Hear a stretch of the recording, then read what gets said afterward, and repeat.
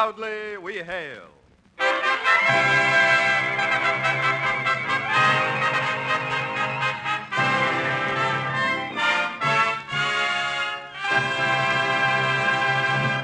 Hello from Hollywood. This is C.P. McGregor speaking, and welcoming you to another performance of your War Department program, Proudly We Hail.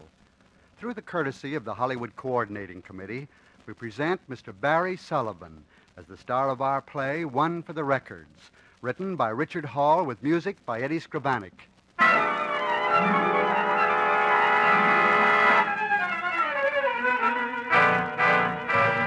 It happened quickly, the car traveling a little too fast. The intersection, the screech of brakes, and then...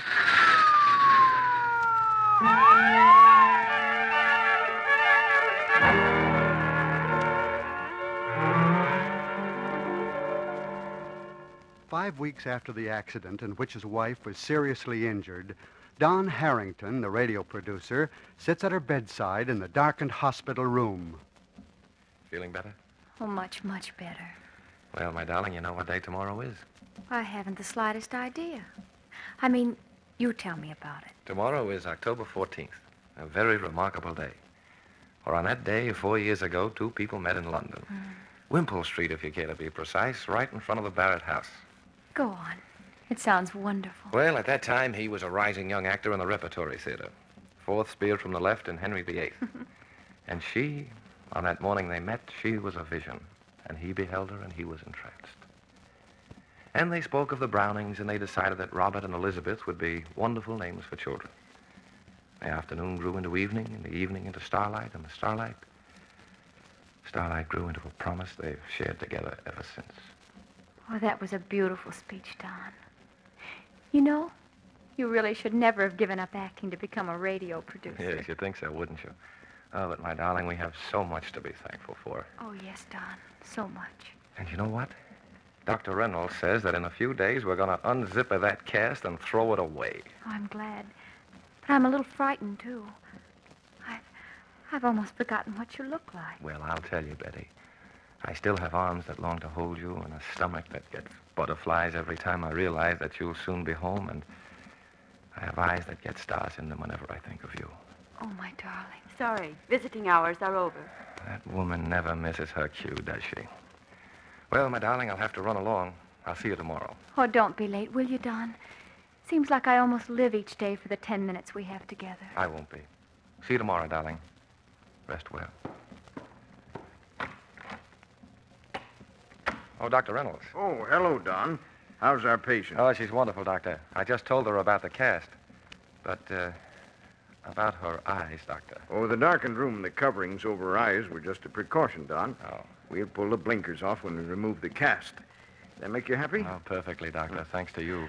Well, Don, I really don't deserve all the credit. Your wife's recovery has been remarkable. You're good medicine for her. Hey, by the way, what's the overcoat for? Oh, I'm driving up to Great Pines tonight, up in the high, cold country. Well, you better take your earmuffs along, too. Say, that's a thought. We're planning a broadcast up there. I have to check the facilities. Oh, say, Doctor, I didn't mention Great Pines to Mrs. Harrington. No? No, the mountain roads are pretty icy this time of year, and, well, I've so often urged that she use all her energies toward getting well, I didn't want her to worry, not even for a minute. Yes, well, all right, Don. You'll be back tomorrow night? Tomorrow night. So long, Doctor. So long, Don. We're all set, Mr. Harrington? All set, Barry. Well, how's Mrs. Harrington? I'll have Mrs. Harrington home soon, thank you, Barry. Now let's get this trip to Great Pines over with.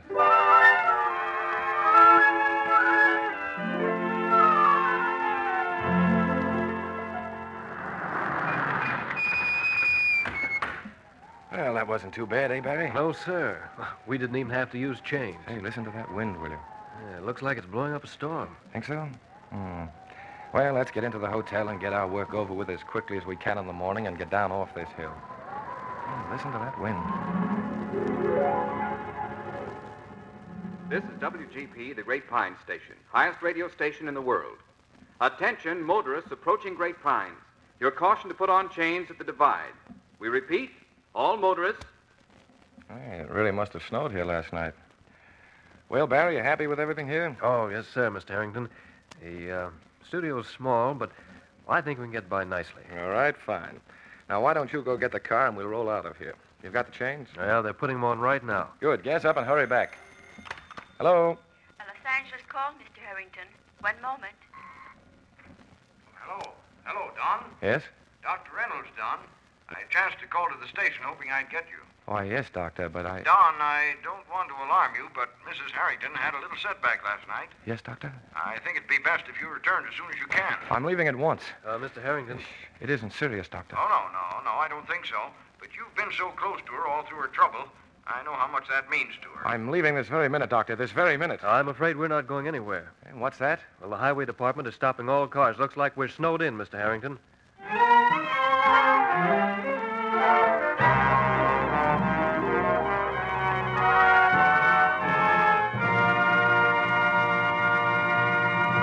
We will return to our play in just a moment, but first, a message from your War Department. Can you tell what a man is just by the clothing he wears? If he's in the uniform of the United States Army, you know that he's not only a soldier, but a man of science. Yes, that is our regular Army today, a group of technically trained and skilled men who are every day pushing the growth of scientific progress to heights of accomplishment believed impossible only a few years ago. You've all heard of atomic energy and the infinite possibilities of its utilization. You've all heard of jet propulsion, electronics, the development of which in years to come will play an important part in your everyday life. Machines which hurtle through space at inconceivable speeds faster than that of sound.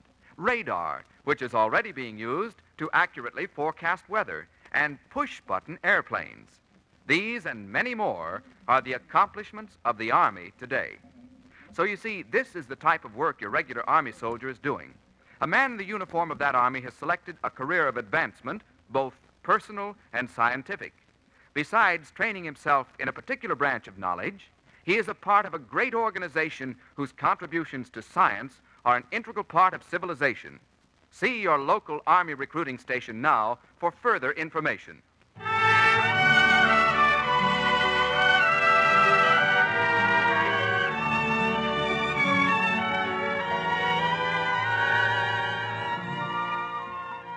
Here's the second act of One for the Record, starring Barry Sullivan as Don Harrington.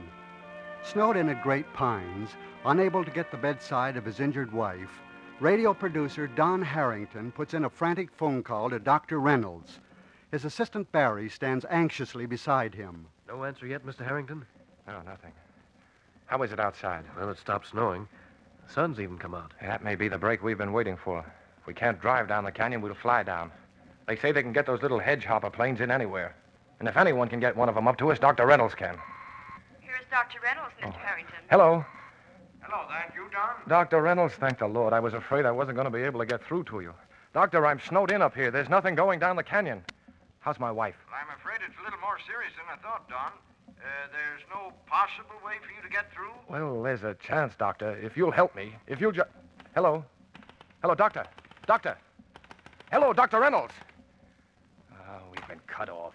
Don't tell me the telephone lines are down.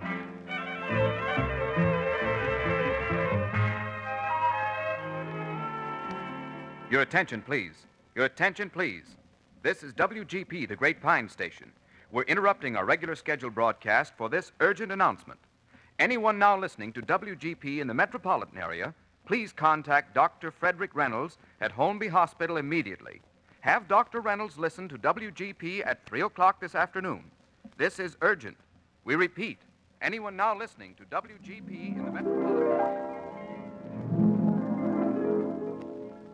They've just made the announcement at WGP, Mr. Harrington. Oh, that's good. That'll get the plane up here. Dr. Reynolds will tell them how important it is. I've got to get through to her somehow, Barry. I've got to get to the hospital.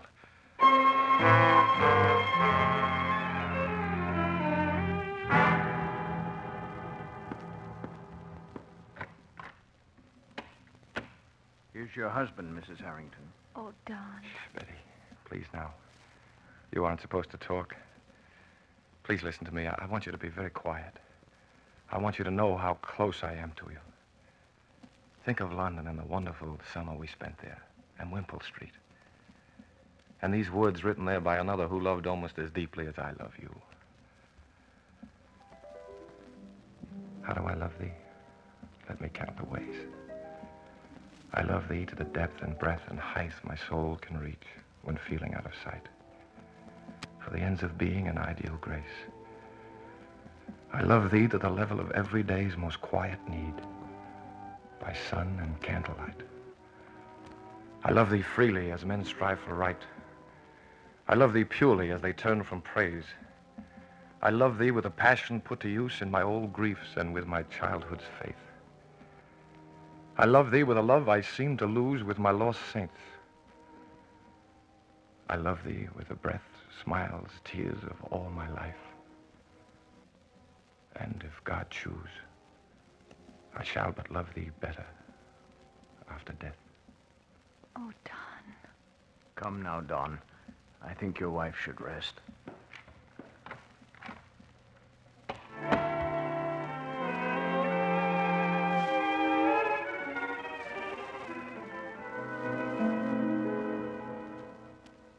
Dr. Reynolds, there's a telephone call for you from Great Pines. Thank you. Hello, Don. Hello, Dr. Reynolds. How is she, Doctor? Don, you're still the best medicine in the world for your wife.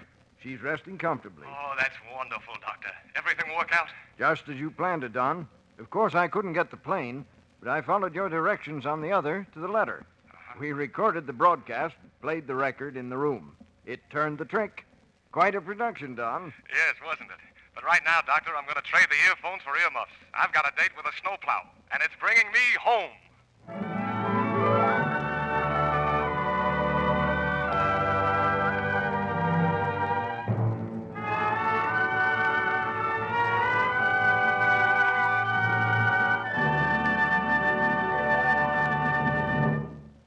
The curtain falls on One for the Record, starring Barry Sullivan.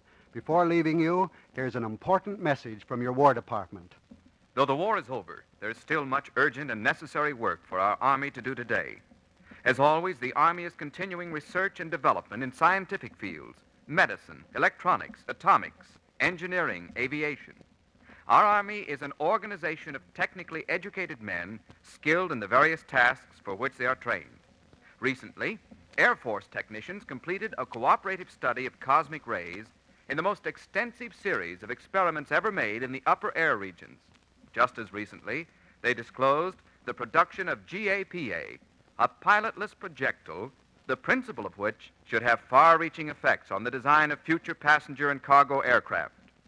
The use of penicillin, DDT, new surgery methods, the adapting of radar techniques to forecast weather, perfecting of machines that fly faster than the speed of sound, the development of ENIAC, a machine that makes split-second scientific calculations that ordinarily would require thousands of man-hours to complete.